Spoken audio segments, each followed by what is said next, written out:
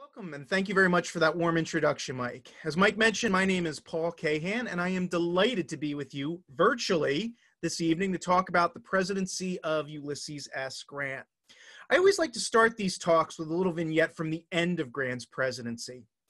In December 1867, shortly before leaving office after two terms as president, Grant transmitted his annual report to Congress.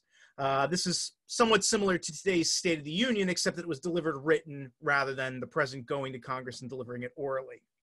Buried deep in the report was a statement that Grant had made. Mistakes have been made, as all can see, and as I willingly admit. Now think about that for a minute. Imagine the President of the United States getting up in his annual message before Congress and saying, God, we really screwed things up, and you can all see that. I mean, it simply wouldn't happen. The building could be going up in flames behind him. And the president would say, well, it's been a little warm recently, but I am confident we are about to turn the corner. I mean, this is just something that politicians then, and certainly politicians now, didn't do. And it gives a sense, I think, of the ways in which Grant broke the mold of what we think of as a politician, but also brings us back to that reputation for corruption and scandal that I think really envelops Grant's presidency. And tonight I hope to dispel some of the myths about Grant as president. Now, a lot of times people ask me why I chose to write this book. And it's actually a very long story that hopefully I'll be able to compress into a few sound bites. After I finished my fifth book, Amiable Scoundrel, The Life and Time, Amiable Scoundrel, Simon Cameron, Lincoln's Scandalous Secretary of War, the finest book about Simon Cameron, I recognized that there was a shortage of material on Grant. And in fact, as I was researching that book, I was disappointed by the fact that there was no single volume history of Grant's presidency. Oh, there are plenty of fantastic biographies, but they give relatively short shrift to Grant's presidency, preferring instead to spend most of their time focused on the war years. And that's a really odd omission because, of course, Grant was president for twice as many years as the Civil War was going on. And it made researching my book on Simon Cameron very difficult because Cameron played a key role in the Senate during Grant's presidency, eventually ascending to the chairmanship of the Senate Committee on Foreign Relations, then as now the most prestigious Senate committee in Congress. And so it was really frustrating that relatively little had been written about Grant's presidency. And I knew I needed a single volume history that introduced me to the main issues, that laid out the most important characters, and described the key events. And I was complaining about this as I was researching that book, and my wife, to her great credit, did not say, you should write that book, having learned her lesson from Amiable Scoundrel. But I nonetheless decided that that book needed to be written. And so I culled some new materials, did some additional research, and about 2 years after Amiable Scoundrel was published, we had the presidency of Ulysses S. Grant. And Grant's presidency is a really key turning point in American history. Grant is far and away the most important Reconstruction president in U.S. history. Yeah, you've got Johnson in there for 2 years, and yeah, you've got Rutherford B. Hayes at the end for about 15 minutes. But for most of Reconstruction, Grant is president of the United States, and he is, in consultation with his cabinet and in negotiations with Congress, setting and executing Reconstruction policy. And I think the Reconstruction is that element of the Civil War that often, too, gets short shrift. But if we accept Clausewitz's dictum that war is politics by other means, I think we have to accept the reverse. That in the case of Reconstruction, it is the continuation of the war via political means. And so Grant's presidency sheds a lot of light on this really key moment that I think all too often we ignore, believing as we do that once the guns at Appomattox fall silent, the war is over. What I hope to convince you of is that the war continues for more than a decade after the war's conclusion. Now, you may ask yourself, how is it that Grant has sort of fallen into this memory hole? Because, of course, you know that there is a bookshelf of books, of fine biographies about Grant, books about his generalship, books about his tactics, but again, relatively little information about his presidency. And I think on some level, Grant has nobody to blame but himself. If you read Grant's memoirs, which are the standard by which presidential memoirs are judged, they end in 1865. It's as if Grant wanted to pretend that he didn't live another 20 years, 8 of them as president of the United States, that he didn't make a fortune, lose a fortune, travel the world, meeting heads of state.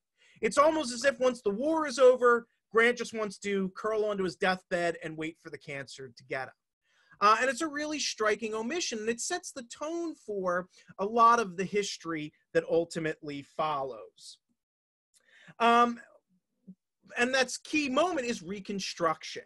There is no coherent plan for Reconstruction.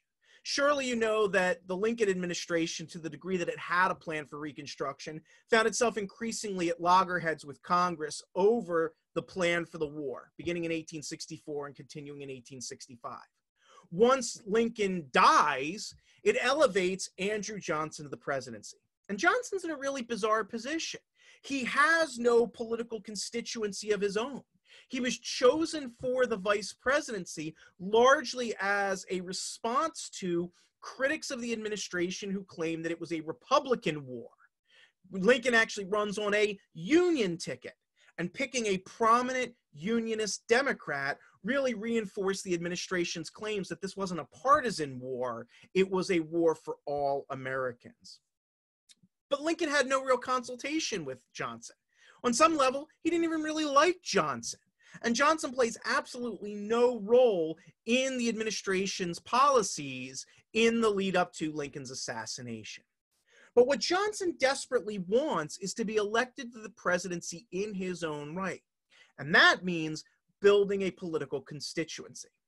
Now, Johnson's an old school Democrat, which means that he wants to ally the Southern whites with the white working class in the North.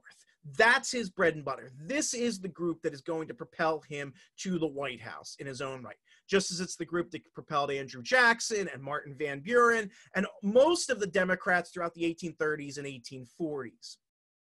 And so Johnson sets about trying to rebuild that coalition. And he does it by implementing ever more lenient standards for readmission to the Union.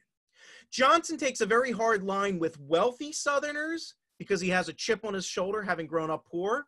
But for your average Confederate, he is more than willing to issue pardons and restore their voting rights. And as we get into 1866 and 1867, he's even willing to redeem wealthy former Confederates, high government officials, leading military officers, etc. And this presents a really profound challenge to the Republican Party, which in 1866 and 1867 is going through its own identity crisis. Because you see, the Republican Party was not what we think of as a political party, sort of stable, coherent organization composed of a variety of different factions that more or less get together and build a stable organization. The Republican Party was less than 20 years old when at the election of 1868. And it was bound together largely by those people opposed to slavery. And on a spectrum, you have people over here who were saying things like, well, I don't really like slavery, I don't want it to expand, but the Congress can't do anything where it already exists. And people over on this extreme are saying, we need to abolish slavery yesterday. And what keeps them together through the 1850s and the 1860s is the war. The war really unifies the Republican Party in a way that nothing else could have, particularly after 1863, when the war overtly becomes a war against slavery. But once the guns at Appomattox fall silent, Republicans turn around and say, well, do we need a Republican Party anymore? We've gotten rid of slavery, which was our single issue that had united us. Can't we now go back to being Whigs and Know-Nothings and Democrats? And there are a large number of Republicans who say, absolutely, this was a temporary expedient. We were not trying to build a new political party. But what gives the Republicans a second lease on life is opposition to Andrew Johnson, who they see as squandering the gains of the war. Yes, the federal government won the war, but Southern whites are winning the peace. And it's that outrage that brings that large tent of people who really don't have a whole lot of things in common and fuses a Republican coalition. And they're very successful in pushing back against Johnson's Reconstruction policies, to the point where in 1868, Johnson retains his presidency largely at the behest of congressional Republicans, who basically say, you can keep the White House, but you're not going to have any power. We're going to run things from here on out. And that's a really bold statement. That's a really bold moment in American history. It's a moment where Congress is reasserting its authority against the executive in a way that we had never seen up to that point, and we don't really see again in U.S. history. But again, you have this highly factionalized Republican Party. They don't really have a platform. They're not really sure what they stand for. And so they know they have to win the 1868 presidential election in order to ensure the continuation of Reconstruction. But who can their nominee be? Who is the nominee that's going to be acceptable to your former Whigs and your former Democrats and your former know-nothings? The answer is Ulysses S. Grant. Grant has a lot of great things going for him in 1868. For one thing, he's the most popular man in America, north of the Mason-Dixon. But the cool thing about south of the Mason-Dixon is they don't get to vote. For former Democrats, they can point to the fact that Grant has voted exactly once in his life, and it was for James Buchanan in 1856, that monument of American presidents, perhaps the greatest of American presidents. Grant does say later on that he highly regretted that decision. Grant's political heroes are Whigs, Zachary Taylor and Winfield Scott, both who run for the presidency as Whigs. So for the former Whigs in the Republican Party, they can point to Grant's Whiggish sentiments as proof of his acceptability. And then, of course, there's the know-nothings, the anti-Catholic bigots, who can point to Grant briefly flirting with the know-nothings as proof that he's a bigot just like all of us. So basically, Grant is a Rorschach test that all of these various Republican factions can see themselves in him. And Grant is quite judicious during the 1868 campaign. He doesn't campaign.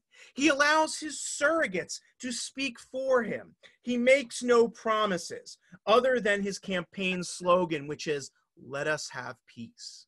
What does that mean exactly? It doesn't really matter. Best not to ask too many questions. And as a result, Grant wins the presidency in a landslide. And so he comes into the presidency feeling as though he's going to be the non-political politician, that he owes no debts to anyone. And Grant here is engaging in a little bit of magical thinking. No man in history has ever had the presidency fall on him like an anvil from the sky. You know, this is sort of the Wile E. Coyote belief among presidents, that they can become president without being politicians. Grant has great political instincts in 1868. He keeps his mouth shut. He lets the surrogates speak for him. But believing that he's going to come into the White House, excuse me, without any debts to any politicians is a huge mistake.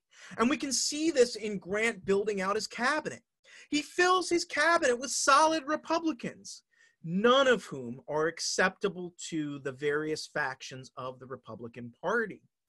And so as a result, Grant antagonizes almost every congressional Republican in 1869 with his choices of cabinets. And his legislative agenda stalls in 1869 because of it. In fact, the single greatest achievement of Grant's first year in office is an exercise in raw executive power. And that's his response to the gold panic of 1869. And this is a really fun money nerd story. And I don't know if you guys know this about me, but I'm a huge money nerd. Because when we talk about money, what we're really talking about is politics. And I want to give you an illustration of that by this gold panic. After the war, of course, during the war, Salmon Chase had basically financed the war through a variety of different instruments, one of which was printing paper money. And Americans have a deeply felt aversion to paper money that goes back to the Revolution. In fact, if you want a great book that discusses the history of Americans' aversions to paper money, check out my book on the bank war, which outlines why this is and how it ends up impacting policy. But in any event, for our purposes, there are all these newfangled innovations during the war. After the war ends, the hard money faction of the Republican Party, the people that say, oh my God, you can't have paper money, the only real money is gold, demand that the administration begin retiring the paper money. So literally what begins happening is the government starts selling its stockpiles of gold and buys back all this paper money and then burns the paper money. It's contracting the money supply. There's literally less money in circulation. In addition, the government starts cutting its expenses wildly. It starts shrinking the number of troops in the army. It starts selling off a lot of its military surplus equipment. It starts really tightening the belt. And as a result, the price of gold begins creeping up in terms of how much paper money it's worth. Because, of course, money is becoming scarce and the price of gold begins going up. Well, two New York financiers, Jay Gould and James Fisk, recognize that this is an opportunity to make a lot of money. Because if they begin buying up gold and taking it off the market, that'll further accelerate the price increases. By making gold more scarce, by taking it out of the market, you can push up the price. And if you do enough of that, then when the price hits a ceiling that you want to hit it with, you dump that gold in there at a much higher price than you paid for it, and you pocket the difference. The problem is, if you do that, you will cause the economy to collapse. Now, interestingly enough, there's only one person who can possibly foil this fiendish plot. No, it's not Batman. It's Ulysses S. Grant. Because Grant, in controlling the U.S. Treasury, has access to most of the gold in the United States. He's got enough gold that if he wants to dump it onto the market, he can quickly deflate the price of gold before Gould and Fisk can react, thereby leaving them holding their gold, but it's worth much less than they paid for it. So Fisk and Gould go out of their way to try to nail Grant down. They try to get him to promise that he won't do this. But then, of course, they can't just go up to him and be like, hey, President Grant, we're doing crimes. Would you promise not to stop us?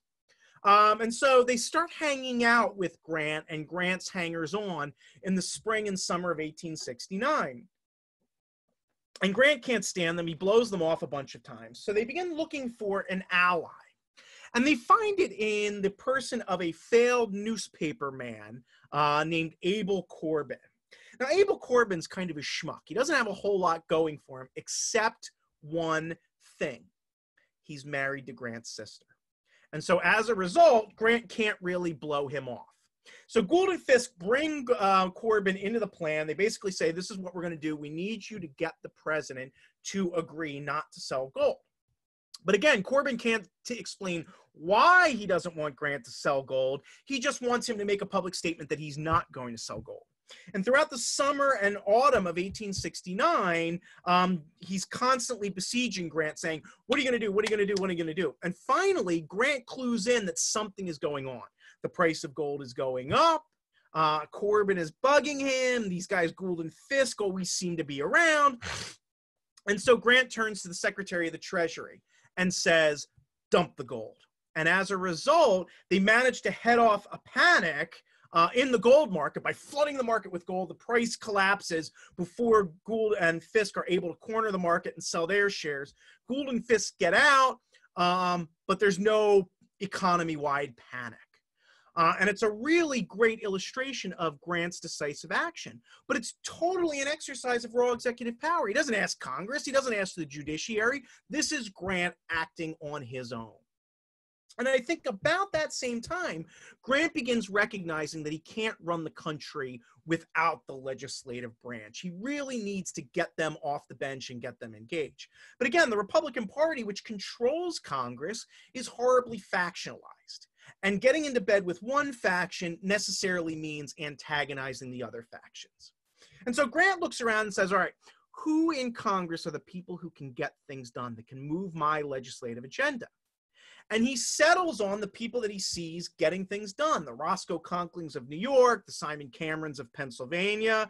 And he says, these are my guys, the spoils men, the men who have built state-level political machines through the judicious use of patronage, through the judicious distribution of government contracts. These are the people that can deliver the votes to move my legislative agenda. And so in 1870, he actually goes fishing with Simon Cameron on one of Cameron's estates in Middle Pennsylvania. He goes in thinking that Cameron is a scumbag and he's not going to like him, but actually they become very close friends. And he sees in Cameron a person in the Senate who can be a steward of Grant's legislative agenda. Because Grant has a really ambitious legislative agenda. He wants to totally reorient relations with Native Americans. He wants to annex Santo Domingo, today's Dominican Republic, as a haven for newly freed ex-slaves. And he wants to basically prosecute Reconstruction to prevent the South from winning the peace. I mean, these are big ticket items, and he needs advocates in Congress. However, crawling into bed with the spoils men gives Grant a reputation for corruption, number one, and antagonizes a really important Senate faction headed by Senator Charles Sumner. Now, of course, all of you know Charles Sumner. I mean, this man is a living legend. He literally bleeds for the cause of abolition after being caned on the floor of the Senate. He is just a living monument to all that is good and righteous in the Republican Party. He's also kind of a dick. And Grant recognizes this. Grant cannot stand him. He finds him to be pretentious, obnoxious, and while he's got, he's sort of this great intellectual and this, the moral voice of the party, he's standing in Grant's way, particularly when it comes to the annexation of Santo Domingo. Sumner is highly offended that Grant didn't name him Secretary of State, believing that he had a right to that office, given that he was probably the most senior Republican foreign policy intellectual in the party at that time. But Grant couldn't stand him, and he couldn't stand the people in Sumner's entourage, and they are shut out of the really plum diplomatic positions. And so Sumner, out of a mixture of pique and, I guess, philosophy, decides that he is going to hold up treaty negotiations with Santo Domingo. The Grant administration actually gets a treaty in hand to annex Santo Domingo. They negotiate a price. Grant takes to the Senate and says, here it is, let's go on. And Sumner derails it. And in fact, Sumner derails it twice. And it's at that point that Grant goes from actively disliking Sumner to hating Sumner. In fact, one of Grant's friends talks about walking around Washington with the president, and Grant walks by Sumner's house and shakes his fist at Sumner's window and says, "No man has ever abused me more than the man that lives up there." Think about that. Think about Ulysses S. Grant pointing to Sumner's house and saying, "That man has abused me more than any other." I mean, it gives you a sense of the visceral hatred that Grant had for Sumner. And so as a result, Grant decides to go around him. He works with his Republican faction in the Senate to depose Sumner. Sumner actually loses his chairmanship of the Senate Committee on Foreign Relations, and he's replaced by Simon Cameron, who, of course, becomes a willing and able advocate of the administration's policies. But unfortunately, Grant is never able to annex Santo Domingo. He has more success reorienting relations with Native Americans. Grant argues that the current system of Indian agents, where you have these federal government employees who basically live with Native Americans on the reservations and are supposed to act as conduits between the federal government and the natives and vice versa, is horribly corrupt. He's absolutely right. And so he says, I'm going to fire all of these people, and I'm going to replace them with Quakers and evangelical Christians, because those people I know will act morally and will not take advantage of Native Americans. And this ruffles quite a few feathers because, of course, these Indian agent gigs are great patronage positions. They pay well. There's all kinds of opportunity for graft and corruption. But Grant moves ahead with this. And ultimately, by 1872, the number of military conflicts between Native Americans and the U.S. Army actually declines considerably. We never get to zero, but this policy of treating Native Americans better and improving the conduits between the natives and the federal government actually pays some dividends. And then, of course, there's Reconstruction. Grant is incredibly aggressive during his first term in supporting the rights of newly freed African Americans in the South. He forms the Department of Justice in order to ensure that African Americans' rights are being protected, and using the authority granted the executive under the Force Bills, he destroys the Ku Klux Klan, a white terrorist organization designed to intimidate Southern Republicans and African Americans. The Klan is destroyed. It eventually experiences a renaissance in the 1920s, but it's a very different organization than the organization that we see in the 1870s. And so, cruising into his re-election campaign in 1872, Grant has chalked up a number of successes. Yeah, he didn't get Santo Domingo, but Reconstruction is moving along smoothly. Southern states are re-entering the Union under Republican governments that are more or less committed to protecting the rights of African Americans. The number of violent conflicts between whites and natives has dropped. He's headed off the economic collapse of the United States, and he's got a solid working coalition in the Senate and the House that's giving him the legislation that he wants. And as a result, Grant wins by a landslide in the 1872 election. He cruises to a second term.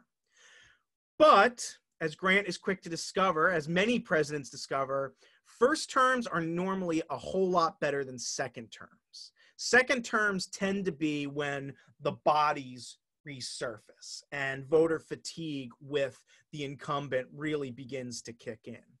And it's interesting that at Grant's inauguration, you get sort of a presage of this. Inaugurations at this time take place in March, which is usually fairly warm in Washington. There's a freak cold snap the week of Grant's administration. And so as a result, the cadets marching in the inaugural parade actually get frostbite, and several of them lose digits. The inaugurational ball takes place in this huge wooden building that was built for the occasion. But because it was supposed to take place in a relatively warm climate, there was no insulation. A woman actually drops dead on the dance floor due to hypothermia. And the climax of the inaugural ball was supposed to be at midnight, the release of all of these doves that were supposed to fly down from the ceiling and sort of inaugurate the Let Us Have Peace theme. The cages open at midnight, and the crowd is showered by thousands of corpses. It is an awful beginning to Grant's second term, and things get a whole lot worse. Grant's commanding re-election victory, I think, overshadows several really key factors about his victory. One is Grant is much more popular personally than the Republican Party generally or Republican policies specifically. He's winning on a sort of cult of personality platform, which is fine when things are going well. But in 1873, the economy collapses due to the Panic of 1873. The Panic of 1873 is another one of these great money nerd things. It has to do with the mining of silver. Silver was discovered in Nevada in the mid-1860s. And so as a result, you get this rush of train building out to Nevada so that you can get this silver out of Nevada, get it either to the east so it can be exported to Europe, or out to California so it can be exported to China. And so as a result, you get this massive proliferation of railroads all converging on places like Carson City, Nevada. And they become these huge boom towns. And all of these railroads are issuing bonds, and everybody's making money, and it's great until in 1871, Germany demonetizes silver, followed by the U.S. Congress in 1873. Henceforth, the U.S. Mint will no longer mint coins made out of silver. They will only mint coins made out of gold. As a result, the value of silver drops. As a result, the demand for silver drops.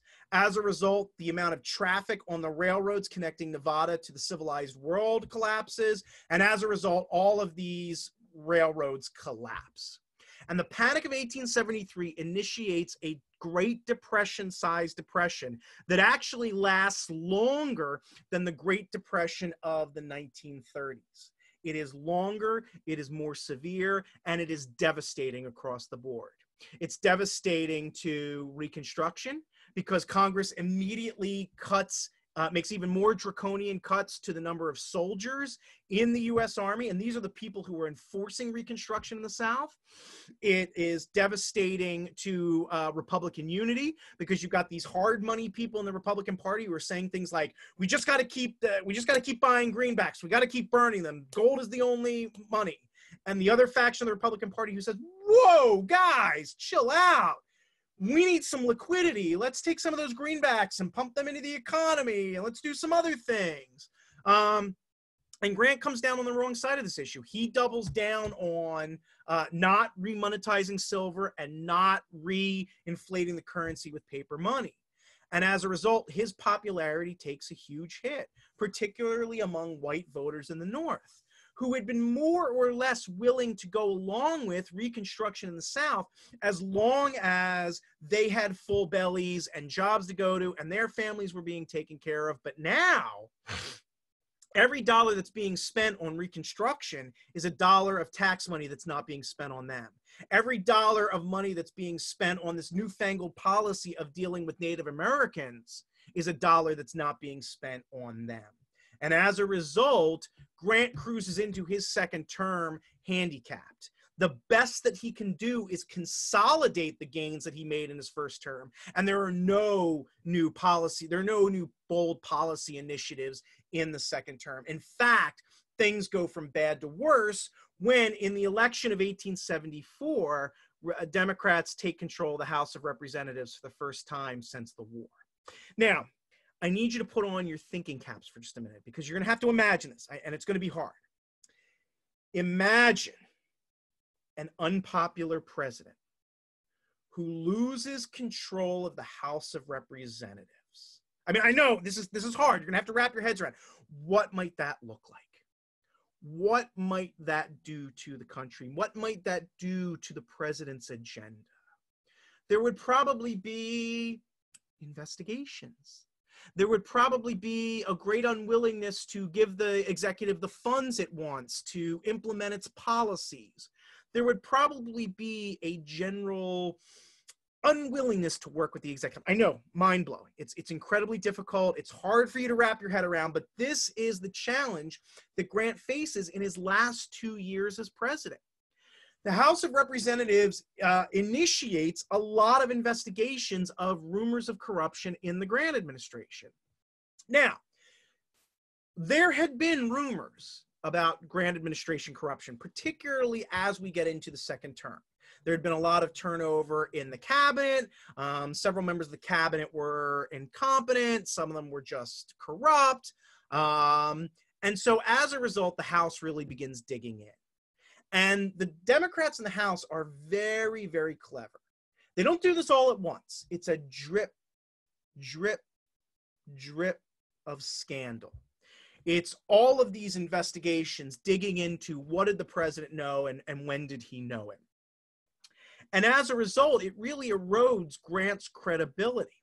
So not only is the country mired in this incredibly devastating economic collapse, but now the president's moral authority and political standing are being eroded by these investigations, some of which are legitimate. There is undeniable corruption in Grant's administration, not on his part, but on members who were using their positions and their placement near him to enrich themselves. But some of these are just political scandals. And in the fog of scandal that just keeps exploding onto newspapers, how do you tell the difference? And for the House Democrats, it doesn't really matter because the end game isn't to prove any of these things. The end game is to hobble Grant moving into the 1876 presidential election and ultimately prevent the Republicans from electing their nominee, Rutherford B. Hayes. And so as a result, 1875 and 1876 are Grant's worst years in the presidency. In fact, he calls the day that he leaves the presidency in March 1877 the happiest day of his life, because of just how awful the last 2 years are. He sees a lot of his gains disappear. His policy against the Native Americans becomes a casualty of tough choices. When gold is discovered in the Black Hills in the summer of 1876, Grant is faced with a really difficult choice.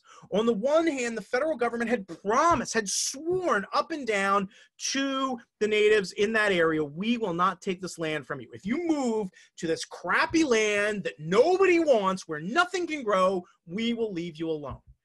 And so as a result, you have thousands upon thousands of natives living there on land that they were promised would be theirs in perpetuity. And then gold is discovered. And so as a result, Grant's faced with a choice. Do I honor my promises to the Native Americans, or do I take this quick infusion of gold that can right the economy just maybe in time for the election? And as you might imagine, the U.S. gets the gold and the Indians get the shaft. And in fact, the Sioux sue the United States government, and it makes it all the way to the Supreme Court because the federal government offers them money. And the Indians say, no, no, no, we want our land, we want our land, we want our land. And in fact, in 1980, the Supreme Court says, you're never getting the land back, take the money. And to this day, the Sioux have refused to take the money. It's still sitting in an account in their name, accruing interest to this day. So in a lot of ways, Grant's policies, his signature policies, become casualties of the deteriorating political and economic situation. And in fact, in the 1876 presidential election, the Republicans nearly lose the election. Rutherford B. Hayes is nearly bested by the Democratic nominee, Samuel Tilden. And it's really only some very shady maneuvers on the Republicans' part that allow Hayes to win the presidency and become president. And it's rumored, though it's never been proven, that Hayes does this in exchange for a promise to end Reconstruction by ordering the remnants of the U.S. troops in the South back to their bases. I think it's likely that that wasn't a promise, but ultimately it doesn't matter because Reconstruction had been sputtering for years. The casualty of ongoing budget cuts, Northern white apathy, and unified Southern resistance to Reconstruction. And so as a result, Grant leaves office seeing much of the things that he had fought for and that he had run for president in 1868 to achieve going up in flames. That being said, Grant's presidency is a mixed bag.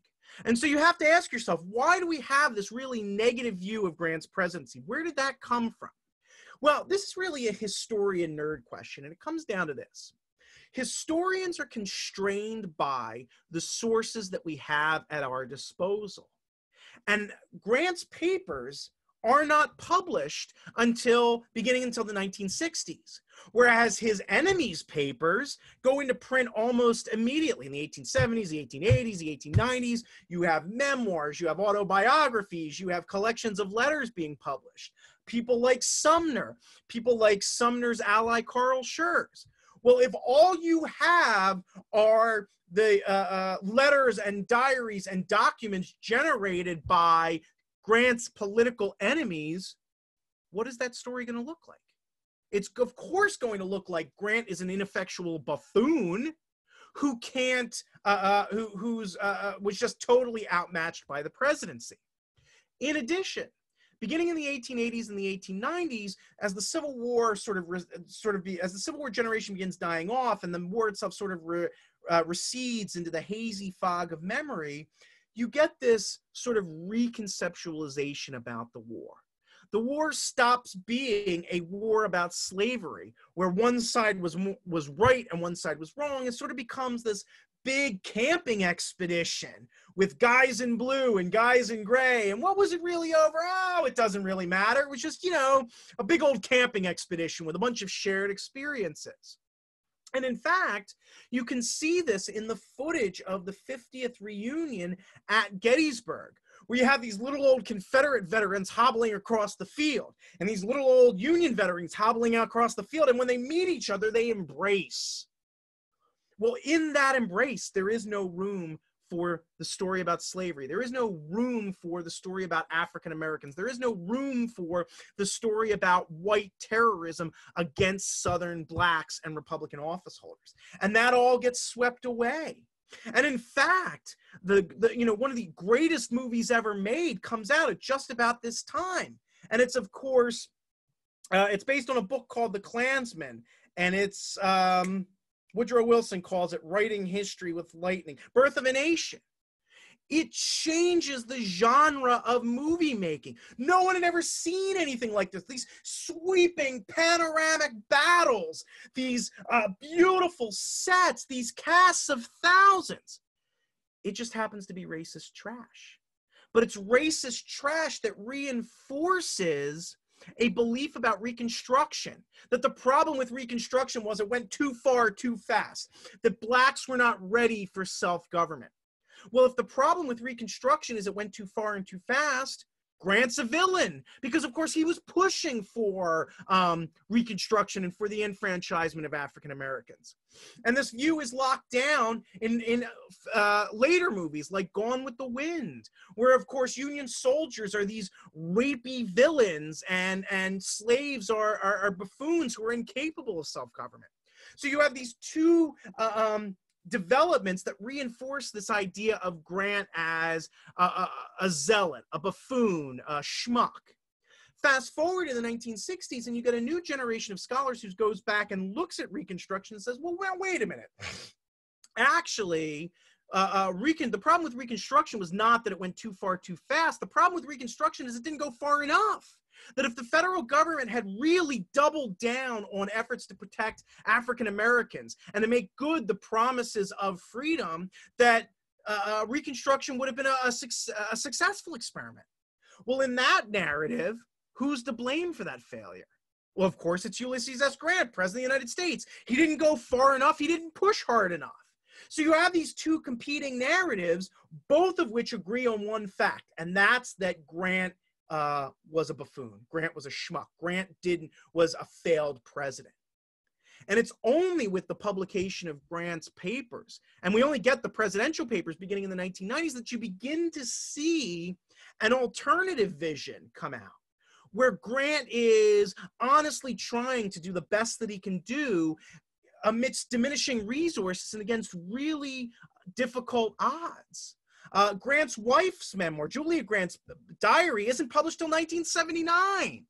And so it should come as no surprise that as we moved into the 90s and then the early 2000s, scholarly thinking on Grant changed radically.